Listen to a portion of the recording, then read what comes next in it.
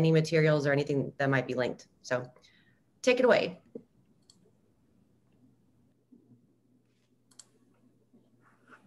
Good afternoon, everyone. I guess on behalf of Doctors Alston, Vincent, and I would welcome you to this professional development. And really the keynote here is Dr. Alston. So with no further ado, I'd like to introduce Dr. Antoine Alston. He is a native of Rocky Mount, North Carolina. He is a professor and associate dean for academic studies at North Carolina A&T State University's College of Agriculture and Environmental Sciences. He's nationally recognized as a mentor, educator, and expert in the areas of diversity and inclusion. He received his bachelor's and master's of science degrees in ag and extension education from North Carolina A&T State University, and then a PhD in ag and extension education from Iowa State University. So he enjoyed a little bit of cold winter out there in Iowa, I think. Dr. Alston has just won tons of awards, including the honorary American FFA degree, the NACTA, National Association of Ag Educators Outstanding Contribution to Ag Education, George Washington Carver's Distinguished Service Award from Iowa State, and the NACTA Teacher Fellow Award. So he's also the first African-American to ever receive the USDA Food and Agricultural Sciences Excellence in Teaching Award. Personally, I know Dr. Alston to be an avid hunter and a lover of barbecue food. And we're excited to hear his presentation today in professional development on the new farmers of America. Dr. Alston. Well, Dr. Parker, thank you so much. I'd like to say, colleagues, it's an honor and a privilege to be with you today. And I'd like to say, go Aggies and go Cyclones. Just thank you so much for asking me to do this. And I'd like to thank Dr. Vincent for really spearheading this effort. The New Farmers of America really is something that is near and dear to my heart. My father, who was also my ag teacher, was an NFA member, and he was an NFA state officer, as a matter of fact, in North Carolina. And my grandfather, my mother's father, was an NFA member back in the 1930s. And I'm actually a third generation ag major. My mother's father was a dairy science major at Delaware State, and he graduated in 1940 and then served under General Patton in World War II. And then, of course, my father graduated from 1867 and was my high school ag teacher. Then myself and now my oldest child is an animal science major at A&T. So we have 4 generations of 1890 ag majors. So we're very proud of that. So we cover a lot of decades with ag in our family. So anyway, it's truly an honor and privilege to be with you today. Today's presentation is entitled Gaining Perspective, Finding a Path to Prepare Pre-Service Teachers on the History of the New Farmers of America. See if I can get this presentation to advance here. The Declaration of Independence says that we hold these truths to be self-evident, that all men are created equal, that they are endowed by their Creator with certain unalienable rights, that among them are life, liberty, and the pursuit of happiness. Now, this is what the Declaration of Independence said. But if you look around that room in that portrait, you don't see too much diversity in that picture. And they say that all men are created equal, but really, were they created equal? The historical reality of our civil rights in our country is the historical reality of civil rights is that not all men are created equal. We know the ugly truth of our history. As great as our country is, we have had a long history of what I call uncivil rights, is what I would like to call it. You see, we fought a civil war over this. We've been through civil rights history over this. We have had segregated schools. We have had, as recently as this year, Black Lives Matter, and then we had people trying to storm the Capitol. Not trying, did storm our Capitol just a few weeks ago. So as we can see, this in our country, race is something that, or racism is something that is truly still alive and well, unfortunately. But as educators, it's our job to really help alleviate this and to open people's eyes and to let them know that there's no place for racism in our society, and that we all, all of us, all Americans, all of us citizens of this global society, and it's up to us to live and work together in harmony to move mankind forward. So what has been the historical attitude of civil rights and ag education? Ladies and gentlemen, that brings me to the New Farmers of America. Prelude to the NFA. In 1880, Booker T. Washington, who many of you know, established a agriculture teaching for Negro boys, a school teaching Negro boys about agriculture in a one-room schoolhouse in Tuskegee, Alabama, and what would eventually become Tuskegee Institute, which is now Tuskegee University. This institute was built on the Hampton model of education because Booker T was a graduate of the Hampton Institute, which is now known as Hampton University in Hampton, Virginia, which was really the original 1890 land grant of Virginia before Virginia State was built. The 1890 Land Grant Act of 1890 Land Grant Act established formal collegiate training for Negro students interested in agriculture, and this provided really the first collegiate training. When Booker T established Tuskegee, Tuskegee was built more on a high school model, if you will, a normal school training to train teachers. But with the 1890 Land Grant, that really tried to approach the collegiate level of training. And the reason why you have to understand this is that this is 30 years after the original Land Grant Act of 1862. And with that act, one of the provisions of the 1862 Act said that we would not give funding to any state where race is a basis for a provision for admission. However, we will provide funding to establish a separate but equal institution of higher education. Well, one of the things that they got right, they got the separate part right. We're still waiting on the equal part to happen, though. And if you look at 1890s across the southern United States and you look at their 1862 counterparts, it is night and day with the funding. And I'll get on that in a second. The Plessy versus Ferguson doctrine, legislative case of 1896, 1897 established a separate but equal doctrine that would really set the tone for how education would govern the southeastern, or really the whole southern United States for really the next 50 to 60 years.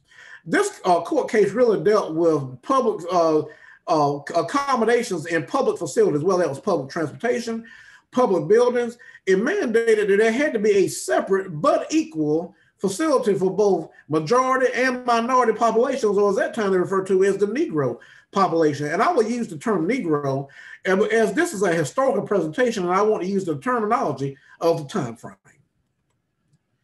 Prelude to the NFA. With the separate but equal doctrine in place, the plan for operation under the Smith-Hughes Act of 1917, also known as the National Vocational Education Act, was put in place. It provided for both Negro departments and white departments of vocational agriculture. When this act was signed, the Negro population of the South was barely 50 years removed from the slave economy of the South, and the migration north had barely begun. Now, what do I mean by the migration north? If you talk to most families, black and white, in the southern United States, a lot of us have our relatives in New York, Connecticut, Massachusetts, these areas. And there's a reason for that.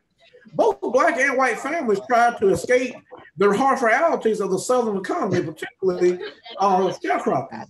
And sharecropping, or what some people call tenant farming, was really another form of slavery. And you know, if I may interject here, when I thought about this recently, I was born in 1975. My father went to college in 1963, was the first on his side to go. My grandparents sharecropped up until 1970. So if you really think about it, I was only born 5 years after my family stopped sharecropping. That was in the 1970s. And really, sharecropping, as I said, was a legalized form of slavery. And to put it in more perspective for you, you know anything about North Carolina, you know about Highway I-95, the interstate.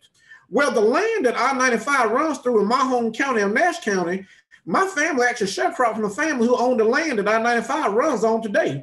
And we actually farmed the land that I-95 sits on. So just to put that in historical perspective for you. 3 years prior to the passage of the Smith-Hughes Act, they also put provisions in place for the Smith-Lever Act. And with this act, they placed a Negro on the job as a federal agent for the promotion of this work. Now, I want to put this key point here. With the Smith-Lever Act versus Smith-Hughes Act, with Smith-Lever Act, with the extension, they actually put a black person in charge of the extension work. But so was not the case with public school agriculture education. There was a difference. Prominent Negro leadership, which is primarily with your university teacher educators, expected a similar arrangement would be done with the Smith-Hughes Act. But this was not the case. Disappointment existed when a Southern white man was appointed as the federal agent in charge of special groups, which at that time was blacks. I'll say Hispanic here, but in the historical terminology, it says Mexican, and Native Americans was, they said at the time, Indians. Dr. H.O. Sargent, he was a native of Russellville, Alabama, was appointed by the federal board as the first federal agent for vocational education for special groups. And I put that in quotations. Because of his unique personality, he was widely accepted by Negro agriculture educators. And under his leadership, many Negro teacher trainers received training to get their graduate study, to get their advanced degree through what they call the Julius Rosenwald Fellowships. And if you know anything about the history of vocational education, you've heard of Julius Rosenwald. Julius Rosenwald was a Jewish gentleman who was best friends with Sears and Roebuck. You might know those names. And one of the things that he understood vividly was discrimination, being Jewish. But one of the things he wanted to do, he recognized also that one of the stenches in the nostrils of America was how it treated its Black population. Because he questioned, how can we call ourselves the land of free and home of the brave when you had a segment of your population that was segregated, couldn't even go to school with the white population in their region? So he established what was called Rosenwald schools, and basically what these were, he went into the South, and basically what he did was, in these communities, the community had to put up half the money, and Rosenwald would put up the other half, and that's how they established one-room schoolhouses across many Southern communities, and that's what they call Rosenwald schools. Just to give you a little bit of that history, but that's how a lot of Black agriculture educators got their graduate degree. G.W. Owens. Dr. G.W. Owens was a teacher trainer at Virginia State College, which is what you know now as Virginia State University. In 1927, H.O. Sargent encouraged him to write a constitution and bylaws for what was known as New Farmers of Virginia. Now, of course, as we also know, FFA's roots has its roots up at Virginia Tech and Blacksburg. So really, agriculture education has deep roots in the state of Virginia. In May of 1927, the New Farmers of Virginia held their first state meeting at Virginia State College in Petersburg, Virginia. And at the suggestion of Dr. H.O. Sargent, other states began to develop similar chapters with bylaws using the New Farmers of Virginia as the foundation. The NFA's purpose, as outlined in the handbook, was to create a more interesting and intelligent choice of farming, encourage cooperative effort among students of vocational ag, develop rural leadership, encourage thrift, or as my wife likes to say, I'll tell my wife I'm thrifty, she says I'm just cheap. Okay, we're thrifty, being economically sound. And that was important running a farm in the South, and to advance vocational education in the public Negro schools of America. The first sectional group was held at Virginia State College, and this involved the states of North Carolina, Virginia, and later included Maryland, West Virginia, and New Jersey. They had the Almont section, which was Arkansas, Louisiana, Mississippi, Missouri, and Oklahoma. And then they had the Sargent section, of course, named after Dr. H.O. Sargent, which was Alabama, Georgia, Florida, Tennessee, and Kentucky. And they met this way from 1928 to 1935. And the one thing that I want to really bring to your attention is what's interesting about this. Most organizations, when they are developed, they start with the national organization, then you develop the regional and the local chapters. But NFA was the opposite. They started with their regional, then built up towards a national organization. Between the years of 1937 and 31, the idea of a national organization began to take shape between these states and between these chapters. At a meeting in Orangeburg in the early 1930s, and if you don't know what's in Orangeburg, that's where South Carolina State is housed, which is our sister 1890 land grant, and it's the sister land grant to Clemson University. Oh, I see Dr. Roberts. Dr. Roberts got him. That's one of my good friends. Just want to give Dr. Roberts a shout out down there at LSU, the Tigers. But anyway, getting back to the point though, down in Orangeburg, South Carolina, they had a meeting to come together in a consensus of opinions. They indicated that it was not only the right time, but it was highly feasible and desirable to establish a national organization for the New Farmers of America to bring all the Black chapters together. So a committee was appointed and led by S.B. Simmons. S.B. Simmons was the head Negro teacher trainer for agriculture education in North Carolina, and what many of us consider the godfather of Black agriculture education nationally. He was charged with developing the pins, medals, and keys for basically the paraphernalia for the NFA. So on August 4th through the 7th, 1935, the first meeting was held at Tuskegee Institute. And for those of you who are not aware, Tuskegee is really, when you talk about Black history, you really can't talk about Black history without talking about Tuskegee.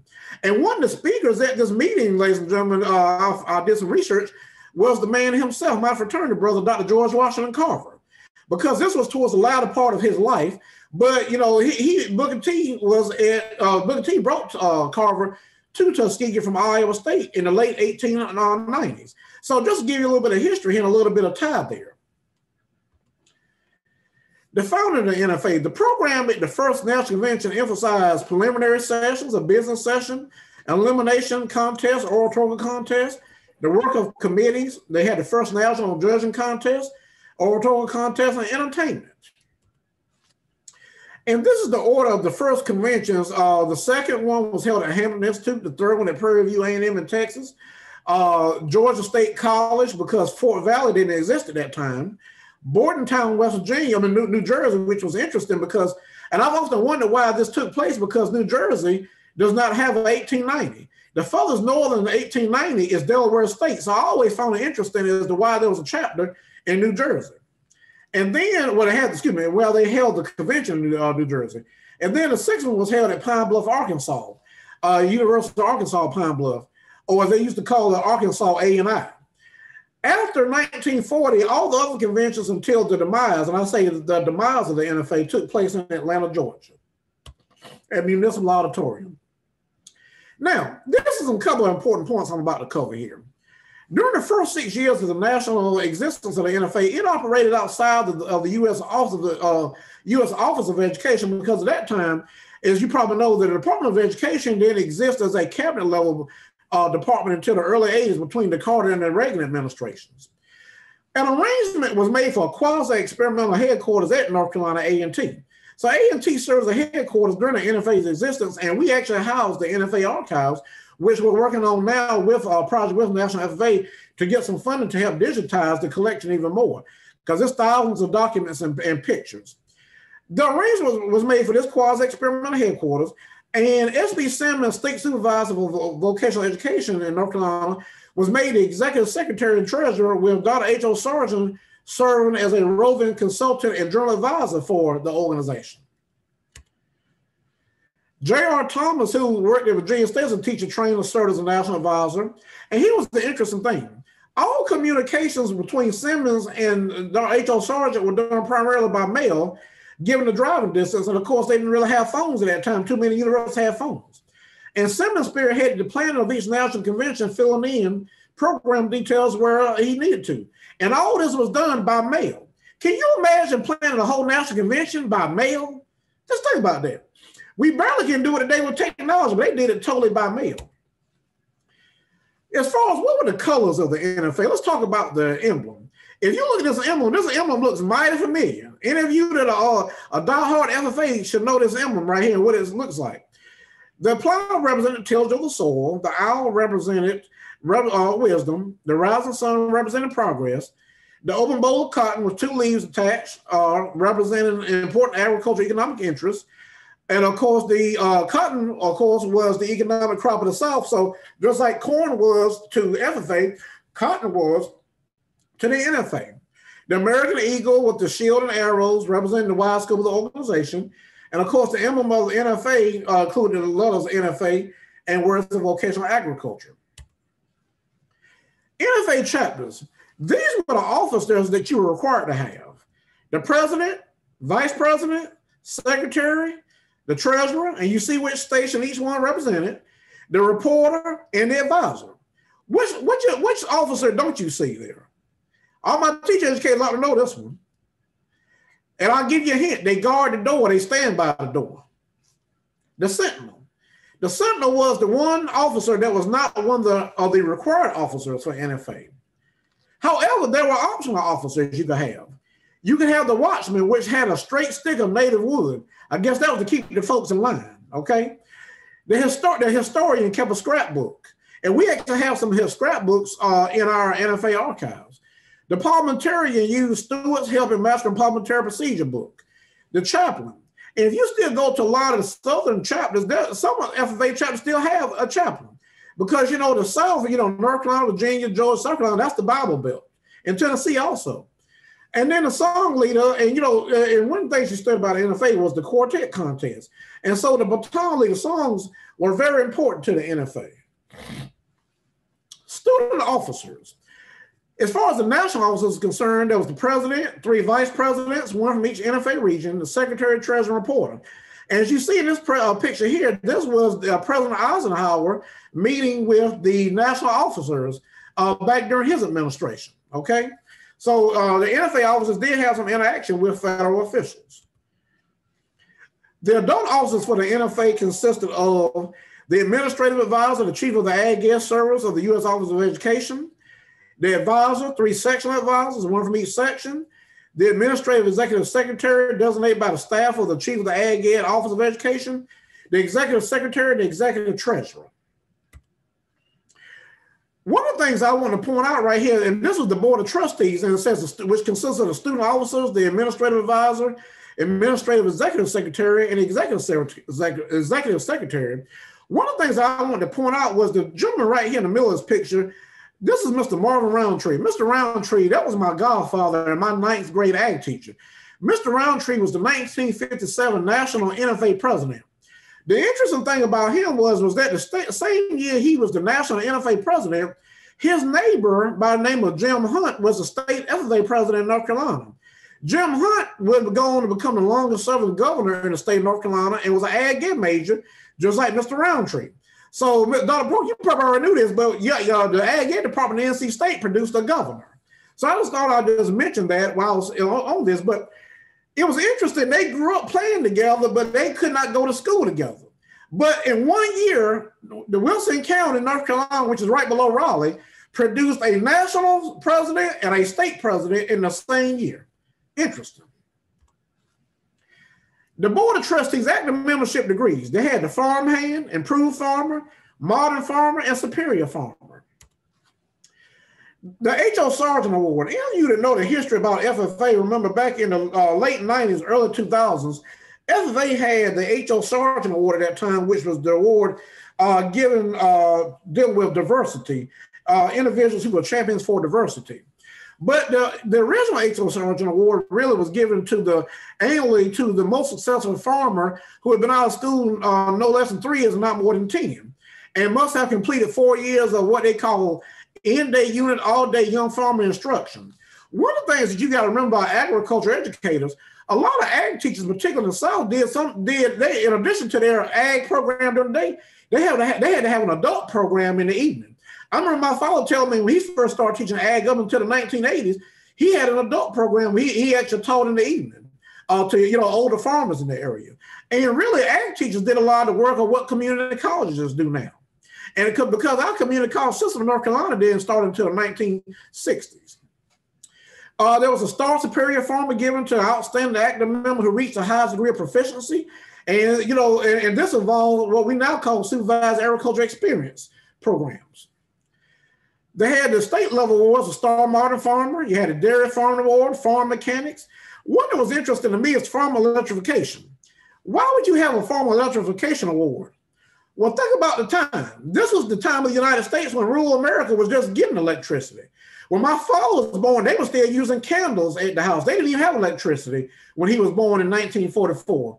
And was this not rural black families? It was rural white families too. You had poor black and poor white. Everybody was poor. They couldn't even afford the O&R. They were just poor, P-O, poor. Okay, that's how it was for everybody, okay? So, but moving on, they also had the Farm Improvement Award, which was designated to stimulate activities for increasing the farm income and beautifying the farm home. And if you go through our NFA archives, you will find a lot of pictures of farm homes and barns, and they did a lot of beautification work. Well, they used the NFA really as a mechanism to help and encourage farm and home improvement in rural southeastern United States. They had the soil and water management contest, or what we know, of course, is our land judging, what some people still call today. Some of the NFA contest programs, public speaking. One I'll bring to your attention that you see in this picture right here is the quartet contest.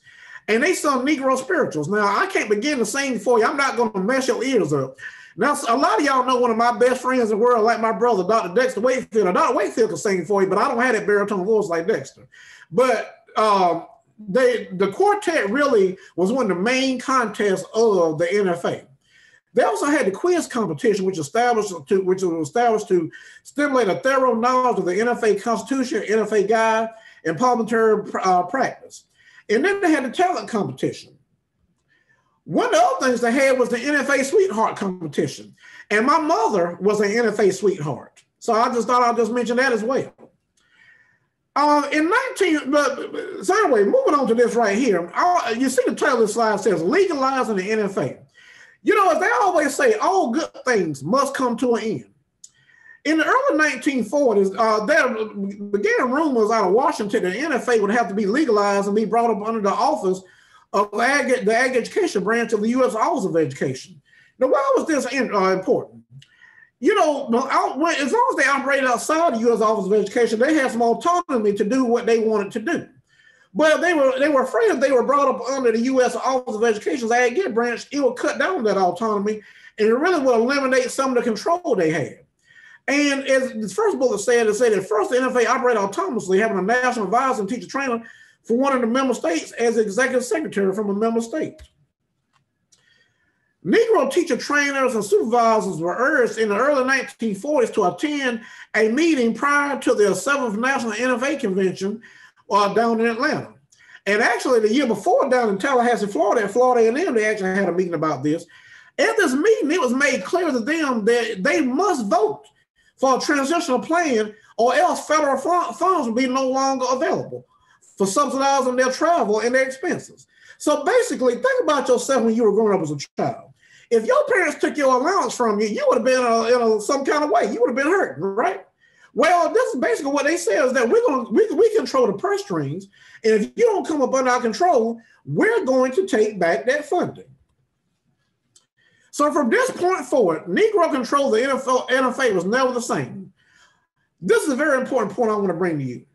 Over the next 25 years, repeated attempts were made to obtain an administrative position for a Negro within the Ag Ed branch of the U.S. Office of Education, with no success being made. A.W. Tenney served as both the FFA executive secretary and the administrative NFA executive secretary. Now, let me put this in perspective for you. The National FFA and the U.S. Office of Ag Education told gentlemen that held PhDs, let me repeat that, individuals that held masters and PhDs, they told them that you're not smart enough to run your national organization. And we're talking about people who in many cases had more education than the folks running the FFA were, and who had more education than the people of Washington. That just blows my mind. Let's talk about the merger, or as I like to call, the absorption. You know, the difference between a merger and absorption is this: if you merge, you still maintain some semblance of both organizations.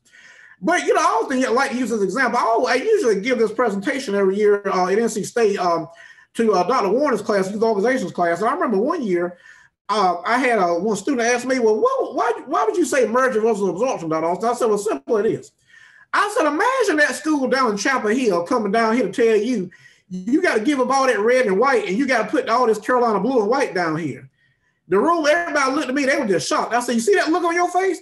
That's exactly how my folks felt back in the 60s when they had to merge their organization. It doesn't feel good, does it? But that's the history of my people. Factors influencing the merger. If you were in public education, you cannot teach public education without knowing about Brown versus Board of Education. You remember in 1896, we talked about the Plessy versus Ferguson legislative case establishing the doctrine of separate but equal that would rule education across the South.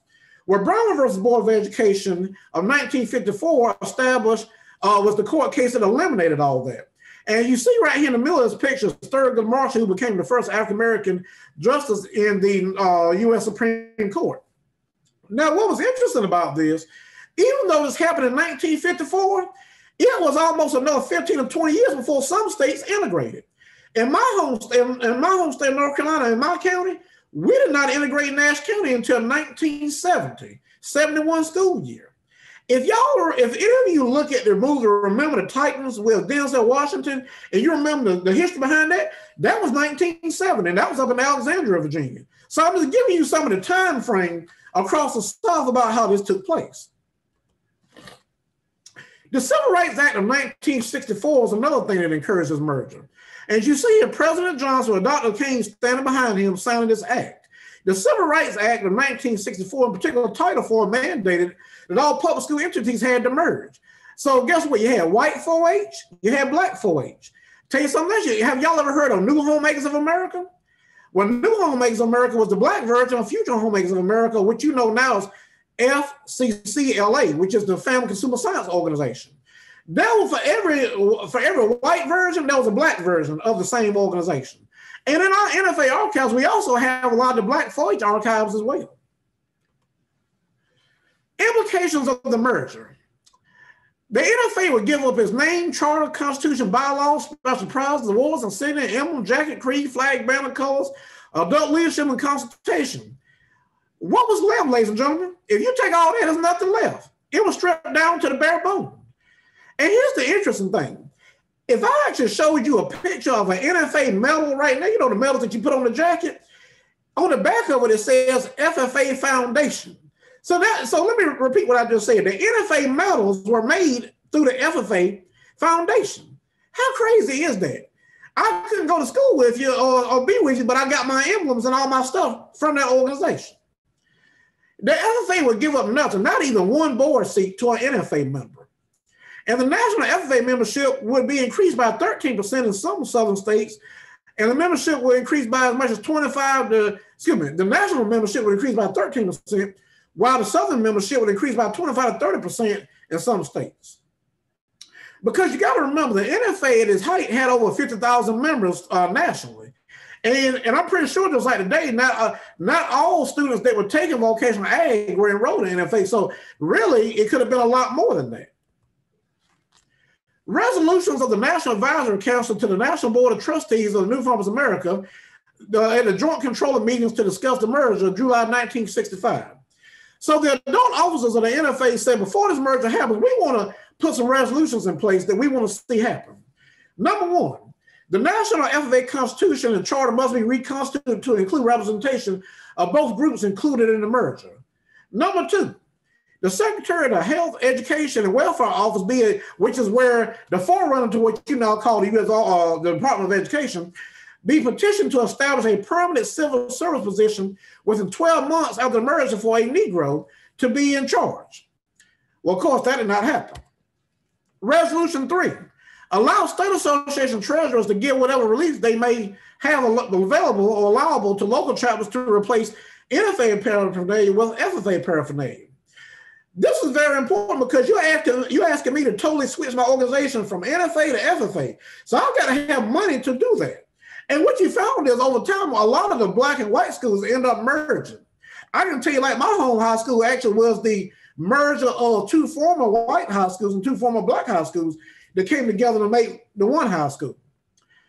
Resolution number 4, given that the merger of the NFA and FFA is a wholesome product of the Civil Rights Act passed by the U.S. Congress in 1964, being required that the U.S. Department of Justice be asked for a legal review of resolutions 1, 2, it should actually be 1, 2, and 3.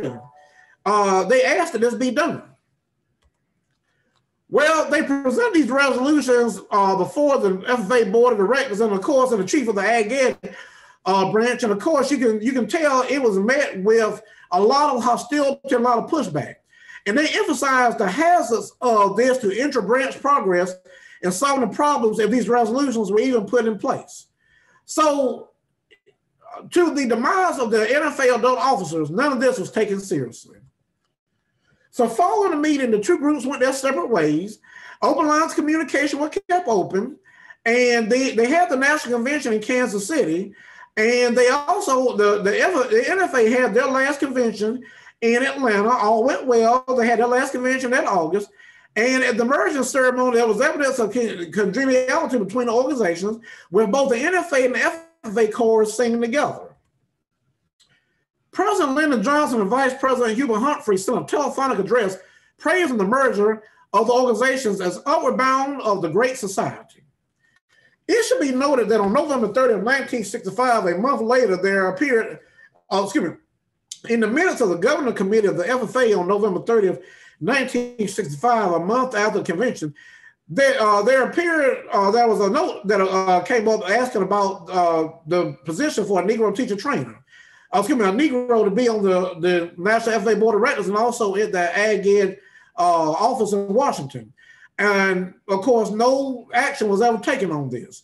So it was not approved by the U.S. Office of Education officials. So thus, the request to have a Black person in charge or a Black person representative was eliminated. Conclusion.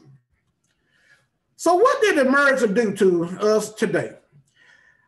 In North Carolina, when my father started teaching ag in 1960s, there was over 400 Black ag teachers in the state.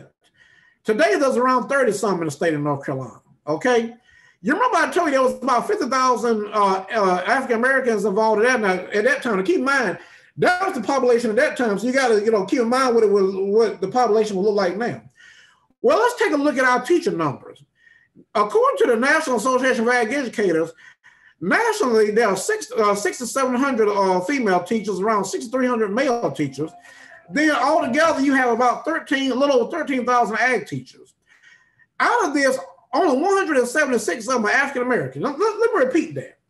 Out of the whole United States of America, only 176 African American ag teachers. Now, let me bring that down to the 1890s. If you're looking at active ag teacher programs, ag teacher ed programs in the 1890s, you got North Carolina A&T, Tennessee State, Fort Valley, Virginia State's getting theirs back in line. Prairie View has one on the books, okay, keyword on the books.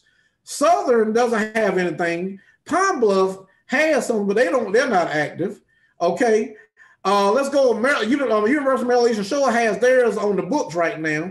So really, you're really talking about, and Delaware State has got a concentration in it. So you're really only talking about really 6 programs that really produce teachers. And you're talking about your really strong ones. You're talking about A&T, TSU, and Fort Valley are the ones that really are really actively producing teachers at some kind of noticeable level. So ladies and gentlemen, if you look at these numbers, the NFA's absorption today still has repercussions today for what's going on for these demographic numbers. If you look at this right here, that is a shame. 176 African-American ag teachers in the whole United States. That's ridiculous. And then if you look at Latino and Hispanic ag teachers, only 447. You look at the state of Texas and California, you look at all that population right there, particularly that region of the country. It should be a lot more. Let's talk about ag education for all. As you know, this is an initiative by FFA and Ag Ed to make Ag Ed all-inclusive for all. But the question I have is FFA, and more importantly, is ag education ready to be Ag Ed for all? I would make the argument to you, ladies and gentlemen, but not only in Ag Ed, but in agriculture at all.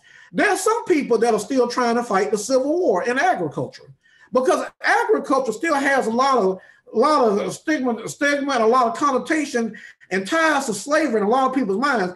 And in some folks' mind, they still want to keep it that way. So ladies and gentlemen, I just want to close with a closing thought by Martin Luther King.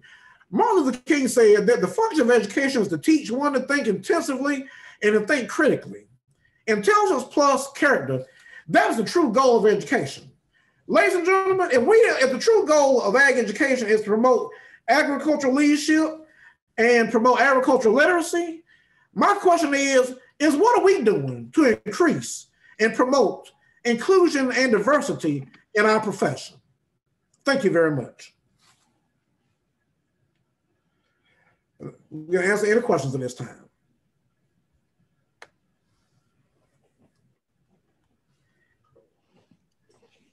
Antoine, while they're getting their thoughts together, I want to add a couple of things that I appreciate you pointing out the statistics there at the end, because, we may have taught a little bit about the history of the NFA merger if we were a high school ag teacher. Yes. But I don't think that we take into consideration how big of an impact not only has it had on ag education, but how it has had an impact on the agriculture industry. Yes. And that right now in rural America, especially in the South, there are still African-American rural kids who don't have an opportunity for an African-American to teach them or provide them these opportunities. And in some cases, they don't feel comfortable in the school that they're at.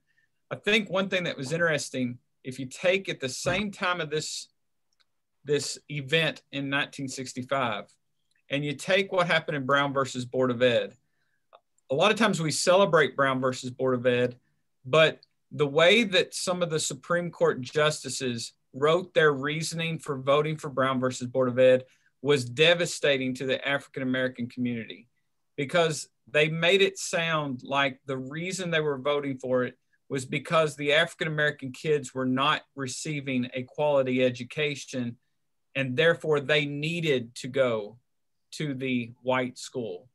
And that opened up a hole for for schools to not hire the African Americans for those teaching positions.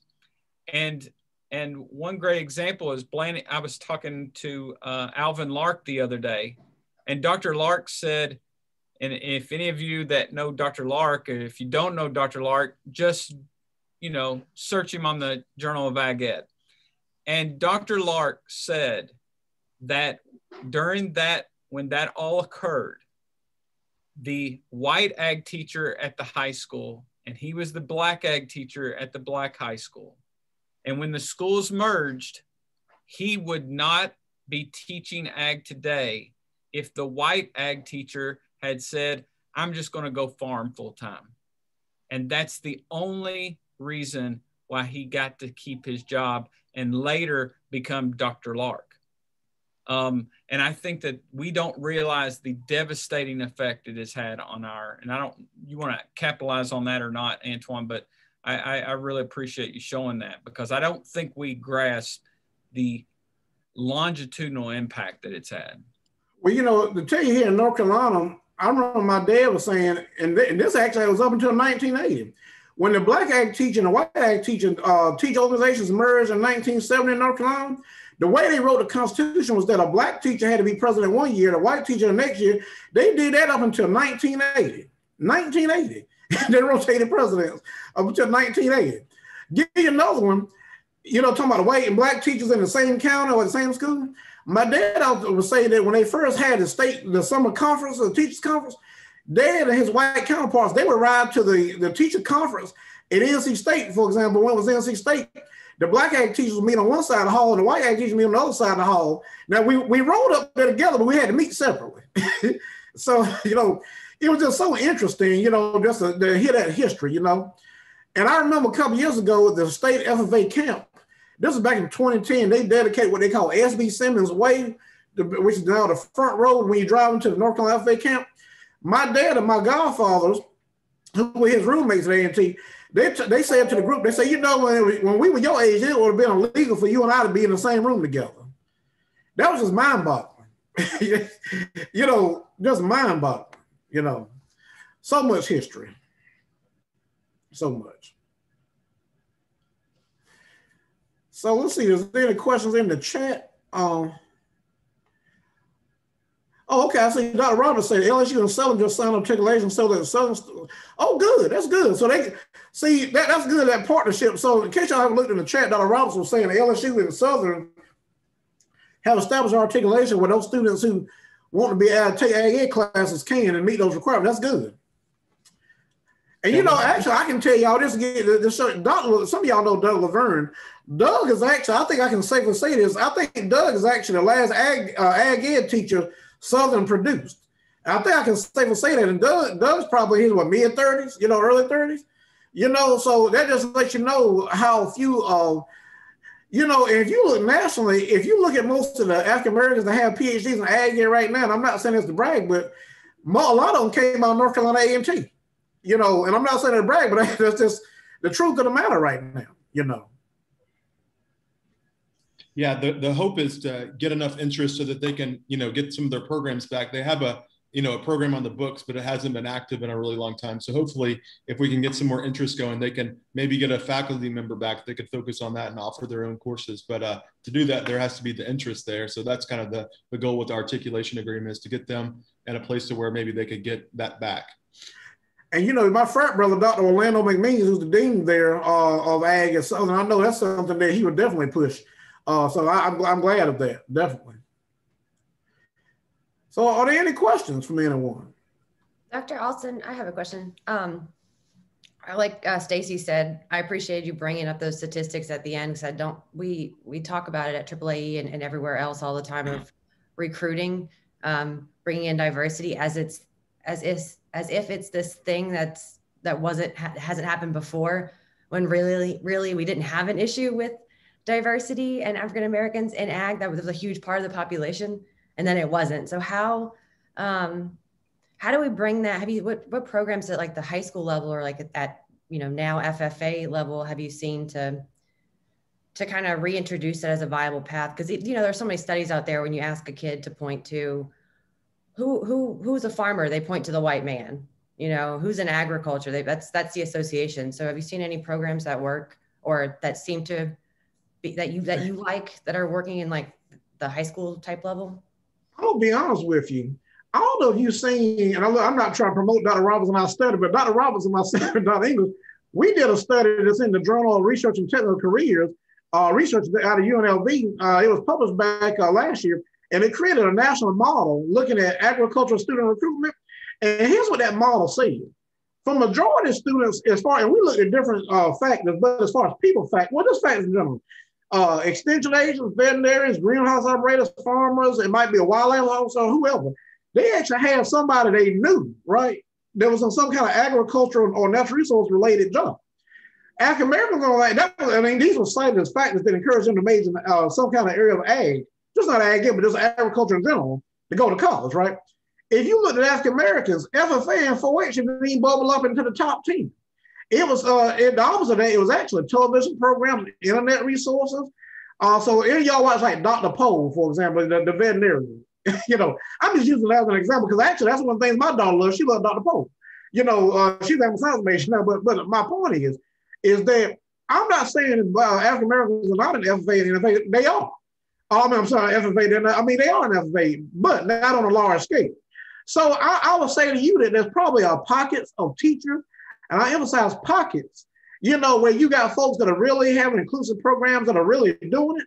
But let me say this about international FFA, and I don't hold back when I say this. FFA, and they were doing this up until recently. I could count on FFA, and the keyword count on, when FFA needed to have a diversity picture, I could count on one hand, I knew exactly the teachers they were going to pull in which state. Down in Manning, South Carolina, Mr. Haynes. Mr. Haynes, y'all know Deshaun Blandon. Deshaun was a national officer back in 2016, 17. Well, Mr. Haynes was his ag teacher. He graduated in ag business from A&T. Deshaun did, but Mr. Haynes was a Fort Valley graduate. But my point is that they would grab people like from Mr. Haynes' place, or they would go to Chicago High School Ag Science. They would go to what I call the programs they knew they could grab somebody and get a photo op and use that to represent everybody in the country.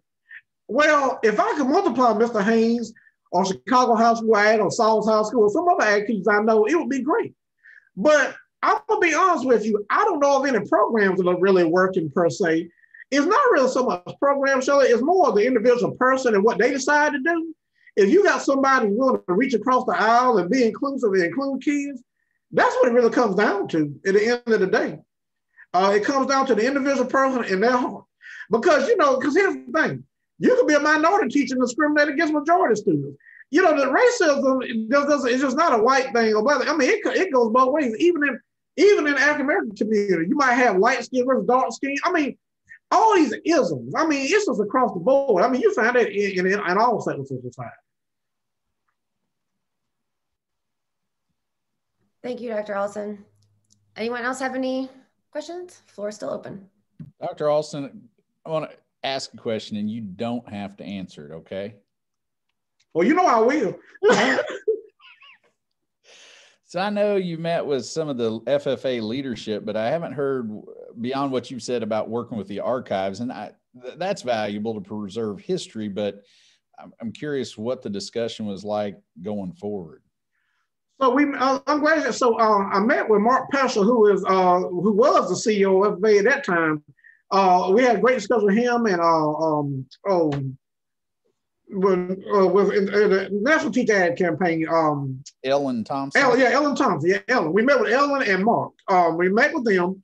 And then since Mark has stepped down, Dr. Wood, of course, y'all probably know Dr. Wood, who's the chair of the board of the National FFA Board of Directors. He's going to be coming to meet with me on March the 3rd, as a matter of fact. And Josh is supposed to be coming. So Josh was at least joining us by Zoom anyway. But we have still active discussions, okay? We have got a proposal before them. Our ag librarian, who actually used to work at the National Library of Congress, we've got a proposal before them to actually to commemorate these archives, So, but not only the archives, we actually want them to put money into curriculum because it's got to go beyond the archives. It's got to be curriculum, And I've got to brag on Dr. Roberts. Dr. Roberts really is one of the ones who really put that idea. But about we had talked about before, but one of the things he really brought to my attention when he was, was about curriculum. Him and my colleague Dr. Ennis, some of y'all know Chastity. We really had those discussions about, it's got to go beyond the artifacts. It's got to be ingrained and interwoven. It's got to be a thread in our everyday program, And so that's where we're at right now. I will tell you, and I will say it publicly. Dr. Wakefield and I, and Dexter's the one who did his dissertation on the NFA, interviewed my dad, a lot of others. We have had our times where FFA in the past will say they would want to do something and it didn't happen. But I will brag on, some of y'all might remember Erica Flores. Erica used to be with National FFA. Erica did a national commemoration back in 2010. We commemorated the 75th anniversary of the NFA. And actually at that time, let me see if I can find it. We had these coins, these commemorative coins. I don't know if y'all can see that on the camera, but on one side is the FFA emblem, and on the other side is the NFA. And they actually gave these to us as commemorative coins back in 2010. They did a big celebration, but that was the only year they've ever done anything. But on a lasting scale, I'm hoping that this time that things are going to be serious, And I would just say this, I'll say this publicly. It's a shame it took somebody getting a foot on their neck out in the Midwest. Y'all know George Floyd, I'm talking about George Floyd. It's a shame it took that to get people all of a sudden seriously about D&I. And I'll tell you what's so interesting about that, Travis, I know this goes beyond what you asked, but it relates back. I'm getting calls from so many companies now that want to give money to A&T. I'll put it this way. One of my good friends, one of my dear friends, Ebony Weber, who's the national CEO for Manners, y'all know Manners. Ebony said something interesting on the other day. I was on the advisory call. I'm on the National Advisory Board. She said, up until last year, Manners, we had always been chasing the money. Now the money is chasing us. When she said it, I was like, whoa. But then she's right, because that's exactly what's happening at A&T. Money is chasing us, And I said, yeah, bring the money, but I just look at what it took to get to that point. But let me just put this, and I'm going to sum it up by saying this. You remember I was talking about separate but equal? Do you know that 1890s, just like 1862 land grants, we're supposed to get a dollar for dollar match for our research and extension dollars? Do you know we didn't get our match until last year, and it still is not a permanent part of the budget like NC State is? So like if you go, and I'm not saying the culture, I'm just giving this as an example. If you go down to LSU where Dr. Roberts is and look at LSU versus Southern, if I go to Florida A&M versus Florida, UGA versus Florida Valley, VSU versus Virginia Tech, UK versus K-State, not Kansas State, but Kentucky State. I was trying to make sure when I say K-State, I'll verify which one I'm talking about. My point is, we still have separate but equal today. Why do I have to beg for what I'm supposed to have by law in 2021? Think about that. That's crazy. That is absolutely crazy. But the federal government has allowed states to get away with that foolishness, And it's still a part of what I call that Jim Crow mentality. And y'all know about Jim Crow, which is really what Plessy versus Ferguson really led to. Thank you. Are there any other questions from anybody?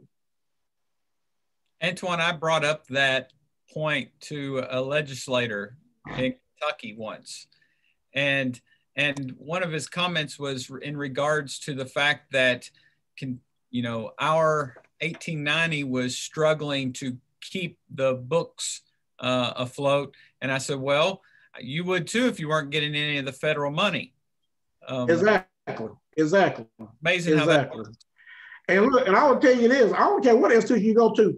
All institutions, one time or another, has some crazy person in leadership. You know, every institution has struggled with some kind of leader at some point in time. You know, and I'll put it to you this way, just to put the reality of resources. I was talking to our sports trainer the other day. You know, we at A&T, we got one person, we got 2 sports trainers and 1 equipment manager. Our colleagues down the road over at Chapel Hill, they've got over 20 just for football. Just for football, we got 2 for all of our sports, but yet we still compete. You know, it's just how we have to do it. You know, and you know, it's interesting. You go down there where Dr. Roberts is down there at LSU. LSU and Southern have always just intrigued me that you got 2 schools in the same town, but yet with vast different resources. I mean, you really want to see separate but equal. Go to a place where you're in the same, where both of your land grants are in the same town. That'll really blow your mind, you know? Yeah, that's interesting. It's a point that, you know, I teach history and philosophy to grad students, and a lot of them have never thought about those aspects of just the differences in campuses, because, you know, Southern University's in North Baton Rouge, and then we're kind of South Baton Rouge here at LSU. And so it's a pretty big difference. And then also, you know, most of them were taught just kind of the merger happened in 1965, and that's pretty much it. That's the end of the story. And so it's kind of an eye-opening experiences for a lot of them to just hear all the backstory about it. So I love how you're talking about the curriculum piece, because I think that's desperately needed for high school students to help them understand NFA at a much deeper level. And I will say, as this emerges, Dr. Vincent, Dr. Robert, Dr. Park, Shelley, all of y'all on here, you know, I would just like to, I say Dr. Osborne, oh man, I got living legs on the call, Dr. Osborne. You know, I would just say that we would definitely like to bring y'all in on this. I see Dr. Warner up here. We definitely need y'all, you know, your voice, you know, to help us put this together, you know, and how this evolves. I see Dr. Linda up here. So yeah, I thought I saw Dr. Lambert up here. I thought I saw Mr. up here a minute ago. But anyway, yeah, we just thank y'all for this opportunity today. Thank y'all again for being here. I appreciate it. I have said before, just a reminder, if you want to rewatch anything, we will have this posted at some point. I'm not promising any dates. Right, Dr. Rutherford. We will have this posted behind the firewall on the Southern Conference website. So thank you again, everyone, for being here. And this is our last PD session. I'll see you all at main conference next week. Thank y'all so much. I got to get on this presentation for Kansas State now.